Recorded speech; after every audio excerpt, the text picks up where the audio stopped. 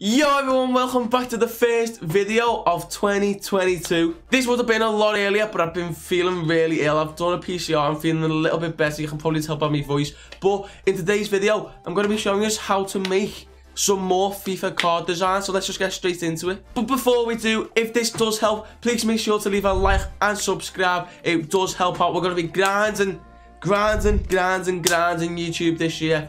So yeah, like I said, let's just get straight into it.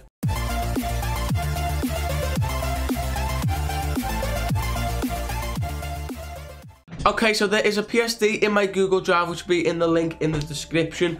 But it's literally how to make your own foot card, and it comes up with a load of different assets to use to make your own foot card. But we're just going to walk through step by step on what I've done. So there's a clean background, and then there was a layer above it. We just went with red, and then we added. So by the way, clipper mask is very, very important in this. I've been clipper masking a load of different things onto a load of the brushes, etc., to give it just like a better effect in a way. But we clipper masked this royal texture on top and put it as you can see here. It comes up with a load of different like options. We went with color burn. And then again, we clipper masked another texture onto it. It doesn't look good at the moment, but that's because we added a tick. And as you can see here, we added that same type of texture, but golden onto the tick. If you want to know how to do that, let me just release the clipper mask dead quick, and then go into my Google Drive. So Google Drive, my drive, FIFA 22, textures, and here we have a load of different type of textures. So the one we used here was HHV1, but we're just going to pull out this one just to show you. So yeah, pop it on, right click on the texture, but it has to be directly above. It has to be directly above the texture, the thing you want to clipper mask it onto. So create clipper mask, and as you can see, it clipper masks onto the tick. You know, you can still move it about, do whatever, but yeah, like I said, we've done it with the HHV1. Let's just delete that dead quick and then show you what I did with the HHV1. And then I rotated it, just made it a bit bigger so it fit the size. Create clipper mask, and bam, there I had it. Then I just went to filter, camera raw filter, to make the texture look actually good, because it looks a bit dead at the moment. The color isn't bright enough, blah blah blah blah. So went into camera raw filter, just gotta wait for it to load. There we go. Added a few effects, so turn the contrast up, highlights up, shadows up. We turn that up quite a bit. Whites up quite a bit, blacks up quite a bit, texture up, clarity up, dehaze up. You know, just all the normal stuff. Turn the vibrance down, and then I turned the temperature up as well, to give it more of a golden effect. So as you can see, it changes quite a bit. Now got more of a golden effect. So we ended up with this.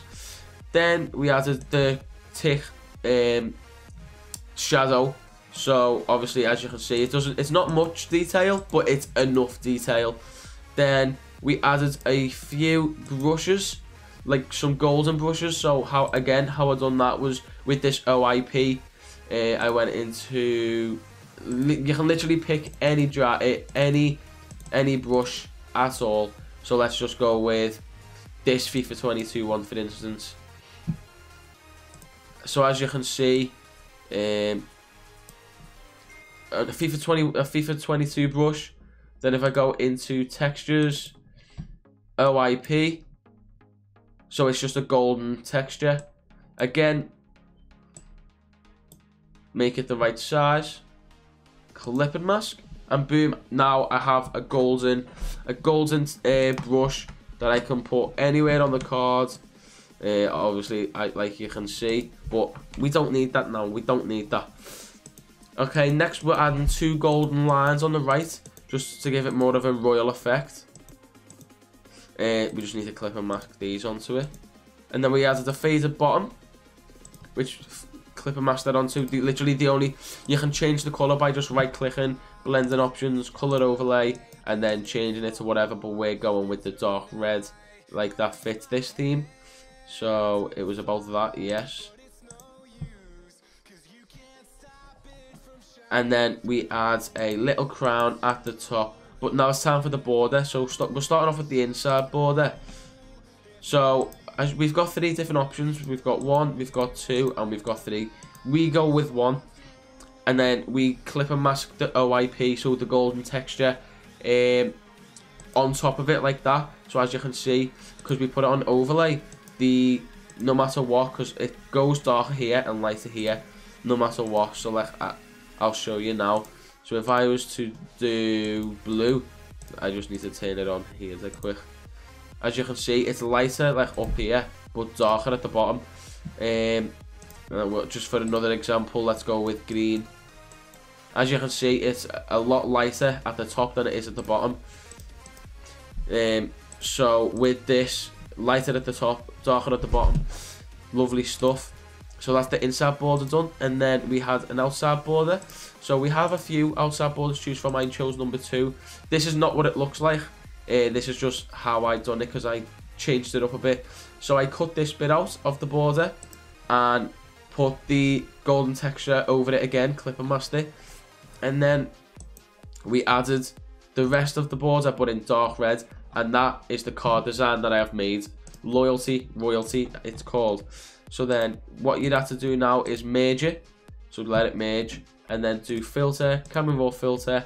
Go through with it. Add a few effects to it to make it look better. So once it does that, once it opens, I will be able to show you that. So again, I just turn the texture up, highlights up. I turn the shadows down because it makes the back more dark and it makes the tick stand out more. I turn the whites up, I turn the blacks down a little bit. Then I added the texture up, clarity up a little, dehaze up a little. And then I turn the vibrance down just a tiny bit. And that is how I made my royalty card. So if I can actually, let me compare, because this was last night. PNG large royalty. It's basically the same. We basically came out with the same outcome. Just mine is a bit more red, so I probably turn the vibrance down a bit more and the saturation up a bit. So that is what we ended up with. Then a lot of you actually ask, how do I add a dynamic image? How do I change the text, the color of the text, the color of the card bar? So you know what, I'll walk through it with you now. So can you tell, by the way, I'm a bit sick. Well, not a good way to start 2022, is it? But so I go to get the images. You know, let it do its thing, whatever. Let it load up properly, and then once it's loaded up, I went with De Gea. So gotta find a good De Gea render to use. So I'll use a different one to last time that I used. Save image as. Just save it anyway. It doesn't really matter where. File, open. Desktop, open up this Getty Images file. And now, as you can see, there is a little lock on the right hand side here. You've got to press that. And quick action. So in properties, it'll come up with like transform, align, and distribute. In quick actions, remove background is there. You just press remove background and let it do its work. Once it's done that, it does take a little while. So just let it, you know, do its thing. It should happen any minute now. I think it's done. It's done it now. There we go. Yeah. Okay, there we go. So now, what I do, I put it into a group. I group it and then merge it just so it disappears. Then you want to click on this messy. Control C, Control V. Put the render right into the card. It's already got the fade. Then to change the color of the fade, so as you can see right now, like it was black. You want to change it to the dark red. What I do is I use this color, this little pen tool, and I just press on the color that the bottom of the card is. So there we go. We already have the player render done. Now time for the card bar. So when you click on the card bar, you can see these four little like this this gradient tool is highlighted. You've got to press on the file again until the little until the square things around it move. Blending options, color overlay, and again I just use the bottom of the card and it changes to that. So there we go. Now time for the text and lines. So again, just say right click, blending options, color overlay, and then again I want to choose a color. I don't want to go with dark red obviously because it doesn't you want to use the other color that you've used. So if you went for like in this instance I've went for like a gold and a red. The bottom of the card is red, so you go with gold. So I'm gonna go with like this type of color. And then again, if you don't know how to change the nation and badge, if you can see in this little bit here, the nation and badge both have a little thing in the bottom right corner. They're called smart objects. So all you want to do is right click inside that, and then it should open a file. Okay, so the file is now opened. As you can see, it's got like South America, Oceania, blah blah blah blah.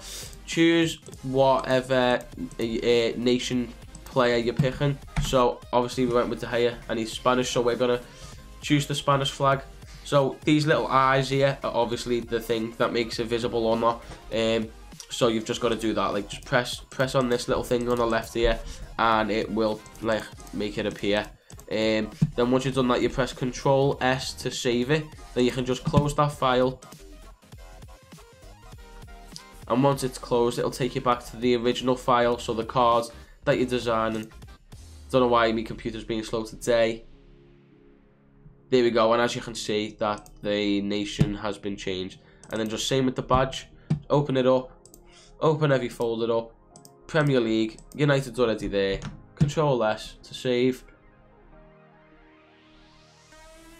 and then get rid, and there we have it.